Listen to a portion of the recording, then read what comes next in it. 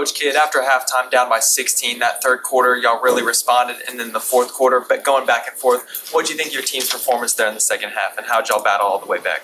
Yeah, they responded. I thought we had a great conversation at halftime, and that group played hard. I thought we got off to a good start in the third quarter. Hardy gave us a spark off the bench. Luka was Luka.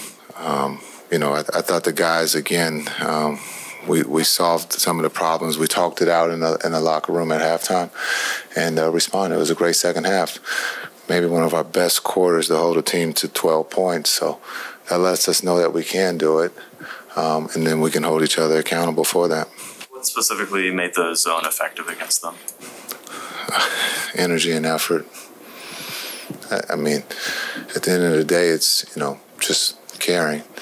And I thought that group did a great job there with the zone. And then being able to rebound the ball, out of the zone is, sometimes can cause a problem. But we got stops there in that third quarter. And then I think that, our offense kind of opened up and guys started making shots. It seemed like you were excited by it, too. On the sideline, it seemed like a lot more. I don't know if that's just the product of the zone defense or. Yeah, I think I have to participate and play defense with them, I guess. I don't know if I'm in shape mentally or physically to do that, but whatever it takes, I'm in. So if I have to jump around on the sideline to tell everybody or help everybody, then that's what a coach has to do, and I guess that's what I have to do. But I got to get in shape. I don't know if I can do that for 48 minutes. They get the sub, so I don't have a sub. But, again, I thought the character, it was a gut check in that locker room at halftime, and I'm proud of those guys responding because it wasn't a nice conversation. And those young men in that locker room responded, and that was a big win. Jason, your team is 5-1 when Tim Hardaway Jr. scores over 30 points this season. Just what does a game like tonight do for him personally and then your team as well? Yeah, I think Tim has played at a high level for us. Again, I wish it was that easy that we can mark him down for 30 so we can get the win total. But we've asked him to come off the bench. We've asked him to start. We've asked him to guard bigs.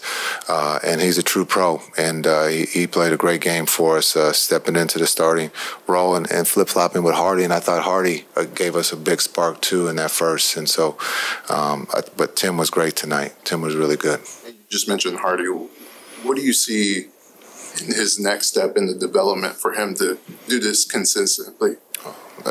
Great question. I think you answered the question. Key word is being consistent, and that's what our young team is fighting for. We got young players who can at times be inconsistent, and that's just the nature of the game. But we're going to stay positive and keep teaching. Again, Hardy played at a high level, and now it's, being able to stack that. And, come back against Minnesota and give us, we're not asking for the same effort. We're just asking to be consistent. And that's with Josh, too. We got young players that we're leaning on to play at a high level. And so sometimes it can be a little inconsistent, but we're going to stay positive. We know that Hardy can play at a high level, and he showed that tonight. Before the game, Mo said that the main factors were Luka in the three-point shooting. So how did it feel to see that those shots go in the second half? Yeah, I think there was carryover from the Sacramento game at the end. Being able to, get out and run, knocking down the corner three tonight was big for us. Being able to, the ball touches the paint.